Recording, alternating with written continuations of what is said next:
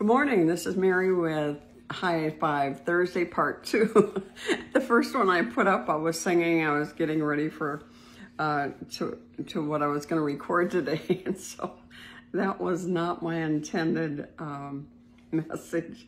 So today we're back on, on the last one, on Part 1 that I'm taking down. I was thinking, here in His presence, the Lord woke me up this morning early with that on my heart. And there's nothing like the Lord waking you up in the morning. It's one of His benefits, one of the benefits of being loved and taken care of by the Lord. He wakes you up with His singing. And so we're in Psalms 112 talking about the benefits.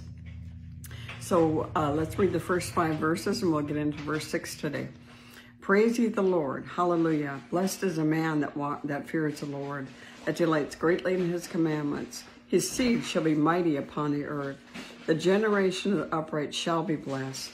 Wealth and riches shall be in His house. His righteousness endures forever. Unto the right upright there arises light in the darkness. He is gracious and full of compassion. A good man shows favor and lends. He will guide his affairs with discretion. Those are the first 5 verses. We went over, let's see, how many, the Hebrew letters, because today we're on the Hebrew letter that is a number of 20. So those are the first 10, and now all of a sudden the Hebrew letters start being 20. This Hebrew letter is going to be Kaf, and you can see it's open hand, and I look at it this like it's, let me read, lift that up to you again. That I look to that is like, if somebody swears to do something, it's like when you go to court, I swear to tell the truth, the whole truth, and nothing but the truth, so help me God. And so this is what I feel like this Kaf is. And so let's see what it is in this verse. Surely he shall not be moved forever. Do you know that all those words, let's see, there's 1, 2, 3, 4, 5, 6, 7, 8 words.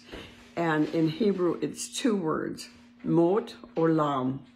And so the pictogram here of the open hand means to allow it to cover. You can cover with the open hand, or you can open. You can open up. I like to lift up my hand to the Lord like that. Surely he shall not be moved. He shall not be shaken. Greatly totter or slip. That's a word, mot. Surely he shall not be moved is one word in Hebrew, mot.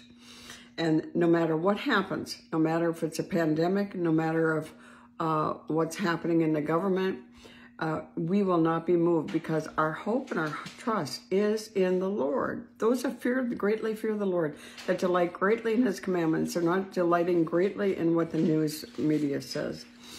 Our goal in Christian life is to put our total trust in God. And forever is olam. That's an eternity word. That's el olam, is the eternal God. And the next verse is lamed. Now lamed is a pictograph of a shepherd's staff or a rod. And lamed it symbolizes to control, to prod or urge forward, to go toward or forward, a tongue. And to me, it's like, the Lord is my shepherd, I shall not want. When I think of lamed, the shepherd's rod. And here again, let me read the verse. The righteous shall be in everlasting remembrance. Who is going to remember us everlasting? God. The things that we do, the things that we say, everything is going up before Him in everlasting remembrance. Righteous, this is Zedek.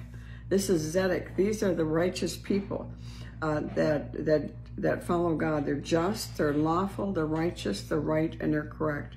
Everlasting again is olam, forever, for eternity, and remembrance. And this is a memorial or a memory. Remember in the book of Acts, where this man's, everything that he had done for the Lord, even if he wasn't a covenant person. He loved God, and he was a Gentile. And God said all of those things went up before, all his righteous acts went up before him as a memorial to the Lord. So I hope you can chew on that a little bit. Verse 6 of 112 today. God bless you. Have a great day.